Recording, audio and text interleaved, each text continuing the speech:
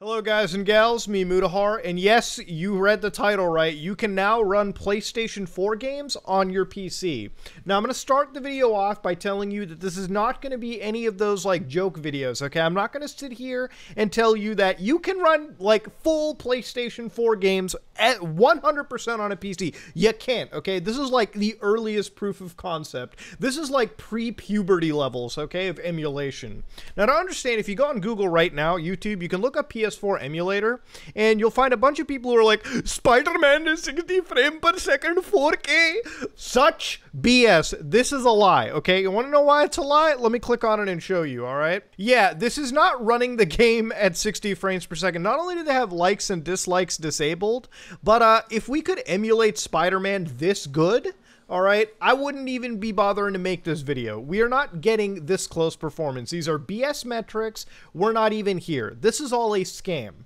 To understand, we are just getting PlayStation 3 emulation, okay? We are just getting Metal Gear Solid 4 running playable. We are just getting Red Dead Redemption to run properly on emulators. And that requires some of the best PC hardware you can find, all right? So unless you have $1,000+ computers, you ain't getting good emulation, especially not that Spider-Man footage we just saw. So in the last couple like days, Spine, which is a PlayStation 4 emulator, has sort of released another build. A build that you can download right now and run for yourself. Now to understand, there are a couple PlayStation 4 emulators on the market. There's Orbital, which is very early, alright? I think it uses like QEMU, which is the same tech I use to power my virtual machine computers. And there's also GPCS4, which is running on Windows. It runs like 2 games. Very slow, but it runs 2 games, as far as I know. And now, today we're looking at Spine, which is a Linux-exclusive emulator. Now, this required me to go down and download a few things. This was not an easy endeavor to get going. So to understand, to use this emulator, you do, in fact, need a PlayStation 4. And not just a PlayStation 4, a hacked PlayStation 4. Now, if you remember back to when I ran Halo Master Chief Collection on a PlayStation 4, I'm using that same hacked PS4. I updated it to version 7.55, which is like the highest you can get for a hacked system. And then I hacked it. I connected it to my computer via FTP, so I downloaded the operating system files off of the PlayStation 4, and I dug them in, and I'm using the actual decrypted operating system, the firmware of the PS4, in order to actually run this emulator. As far as games go, I had to buy, install games, back them up through a USB flash drive, put them on a computer, decrypt them, and then get them ready to actually emulate. So it wasn't a completely easy affair by any chance. Now to understand, I've got a few games here, the actual emulator called Spine, and everything ready to go. Now, in this case, when I backed up games like PT, which is the Silent Hill demo that basically is delisted everywhere. Absolutely would be perfect for an emulator like this when we go to preserving it. I also backed up Sonic Mania, because Sonic Mania is one of those games that is confirmed to work, or playable, or in-game. And then I also backed up Watch Dogs, because I heard this game can actually be ran somewhat. And I want to show you how things are run. Now, as you can imagine, these are big files. So we're talking like Watch Dogs is 20 gigabytes when you back it up off of like everything. Sonic Mania right here is somewhere around the ballpark of 312 megabytes. And Shovel Knight is like half of that. So this is what we're looking at regarding PlayStation 4, I guess you could say ROMs in this case, right? Now to open up Spine, what's interesting is in this firmware folder, this is where I backed up the PlayStation 4 firmware files. So as you can see, the 2 folders I copied off of the PlayStation 4 hard drive was pre-inst and system. And total combined, these are like 335 megabyte files. You're gonna need these for the emulator to function, because in order for it to function, it's going to need the PlayStation 4 firmware, right? Now, what they also provided with this entire list was a Compatibility Sheet. Now, this is a total amount of games that I guess have been tested and attempted to run. So in some cases, you can see how games like A Plague's Tale: Innocence are giving you nothing, meaning this game does not function under this emulator. Now, if you went up and Googled, say, God of War or searched it in this field, you would find out God of War gives you nothing. Grand Theft Auto 5 boots into the introduction, so I assume you see the Rockstar logo, then game crash. Now, Sonic Mania, on the other hand, in this case, is actually going in-game. So let me show you how this thing works. This is a real wild mind blower. Now, one of the easiest ways to do it is to drag the Spine executable file after you make it executable, drag it into the good old terminal so it gets registered, and then you want to drag your Sonic Mania eBoot. And this is what's going to blow your mind. This is a PS4 game actually running underneath a computer. So this is like very early stages. Bam! You hit enter and it just highlight and hijacks. Here we go, ladies and gentlemen. Sega, dude! God damn! And that runs really good. According to my actual system right now, I am probably using 7% of the CPU. I am actually using half a gigabyte of RAM.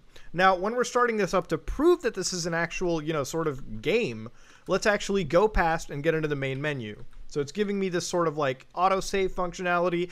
Circle for back, X for confirm. Now the colors are all over the place, and this is because we are very early into PlayStation 4 emulation. The fact that this is even running like this is already impressive. So we're going to hit Mania mode, and it already has my save file right here. So hit enter.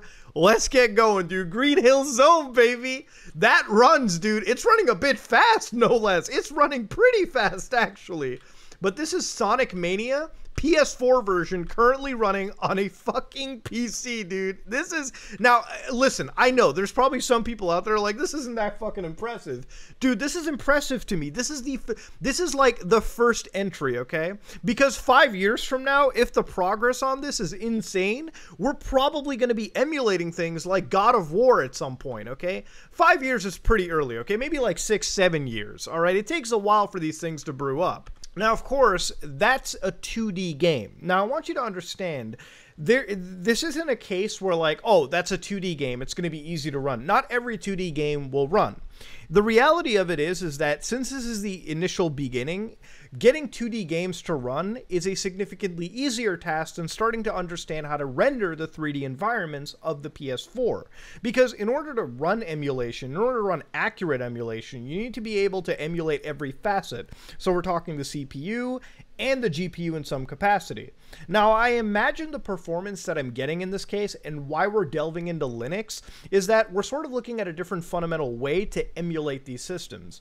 Now, if you look at a lot of older systems, typically there are different architectures compared to what we have on PCs. When the PlayStation 4 and the Xbox One launched, they were shipping with x86 64 architecture. So it's the same CPU architecture in your actual computer right now. Now, that doesn't mean that all of a sudden you're going to get a one-to-one running. No, that's not what I'm saying. What I'm saying is the methods to achieve emulation are sort of shifting, all right? And this is why in some cases Sonic Mania was running even faster than expected without using too much of my CPU. So it seems like we're actually relying on virtualization or low-level virtualization to sort of achieve this method, which is actually fucking cool. So all right, that was Sonic Mania. I want to try Shovel Knight a little bit. So here's Shovel Knight ready to go, okay? So here's the full game. All right, we're just going to run this underneath the emulators. We've got sound too. All right, so here we go. Yacht Games. Now, if you look at the cross save here, it'll tell you obtaining cloud information. I can upload. I can't download anything because I can't connect to PlayStation Network. Now, if we go to like start game, it does keep my save file. So it does have save functionality. That is good.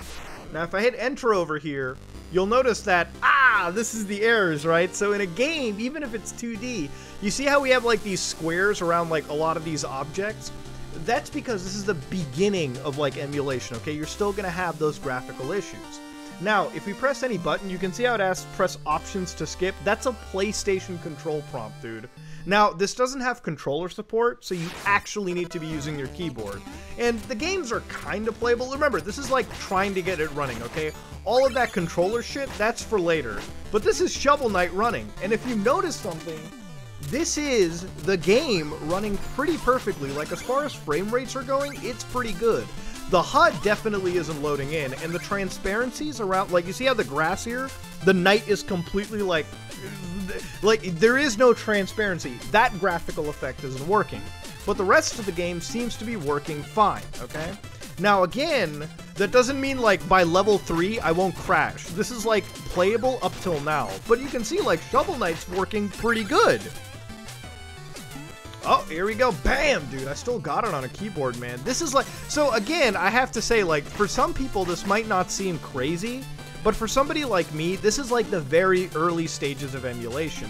And what's interesting is this is an emulator that's running at this speed, and it's actually completely Linux exclusive. So I don't know if the developer for this, who's by the way developing it privately, is ever going to consider making this like a Windows built-in. Maybe it might not be for Windows. Now Watch Dogs, for those of you who don't remember, was a like PlayStation 4 launch title. Pretty good game if you've never played it. But Watch Dogs is a game that, frankly, is a bit more graphically demanding than Shovel Knight and Sonic Mania. In the fact that it has a 3D world to render. So let's try running that and seeing where the emulation sort of stops. Now, you get this little flash of yellow for some reason, and I think the heavier the game gets, the longer it takes to initialize. This is the one game where it's actually using like 4 gigs. So it actually loaded up. It loaded up the introduction screen. So you got the Ubisoft logo, which, cool enough. You've got the Watch Dogs logo. Now, half of it's cut off, dude. Like, it's diagonally cut off. So there's definitely a graphical effect that's missing. And the emulator crashed. The emulator crashed. That's the end of Watch Dogs. It just crashes and freezes. But you definitely get to the title screen, which, let me tell you, that's better than nothing. But this is a YouTuber known as Foas who's also been testing this entire situation. This is coming out from yesterday, and he showed Persona 5 Royal in-game.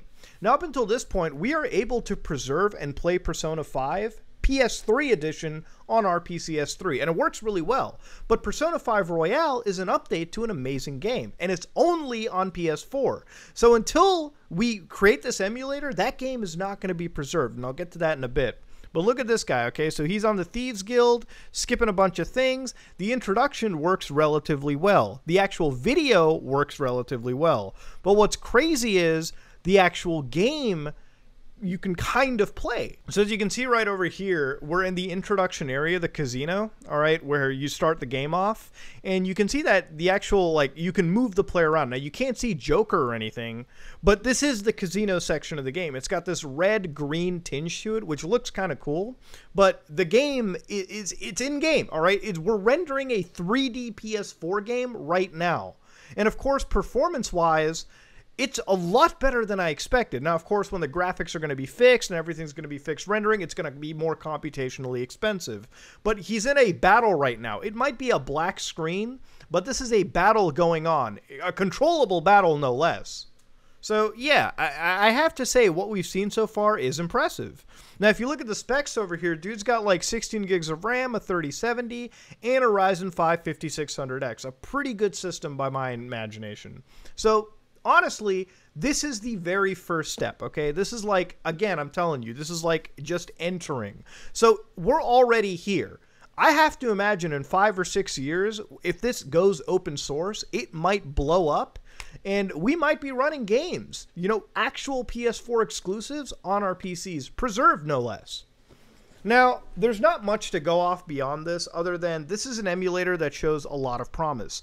But to understand, listen, I'm a game preservationist. I have said this countless times. When it comes to me playing PC games, I'm in the PC world mostly for the emulators at this point. I play a lot of older retro games blown up to 4K on my gaming PC.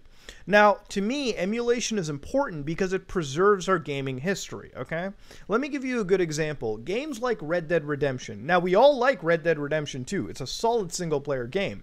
Now, it's a prequel to the original Red Dead Redemption, a game that isn't really being preserved. Now, Microsoft, if you have an Xbox One, you can download it from their servers if you have the original disc.